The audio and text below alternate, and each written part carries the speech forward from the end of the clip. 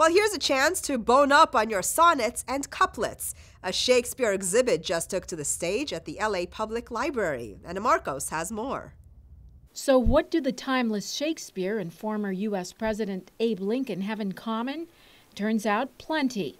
It's just one of many fascinating historical tidbits that you'll find at the LA Public Library's Shakespeare Exhibit. Of course, the infamous John Wilkes Booth, assassin of President Lincoln, was a Shakespearean actor who Lincoln would have seen perform. The Shakespeare exhibit, called America's Shakespeare, The Bard Goes West, helps mark the 400th anniversary of Shakespeare's death. It's a joint effort by the LA Public Library and Library Foundation and the Folger Shakespeare Library, the largest collection of Shakespeare memorabilia in the world. And apparently some of the exhibits even have a little Southern California flavor.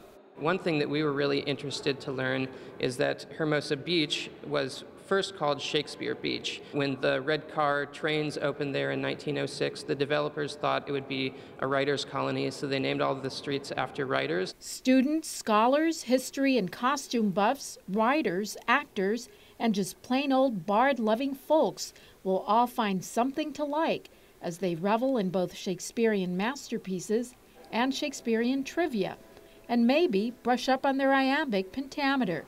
I'm Anna Marcos for LA This Week. Well, you can see the Shakespeare exhibit at the LA Public Library until February 26th. For more information, visit shakespeare.lfla.org.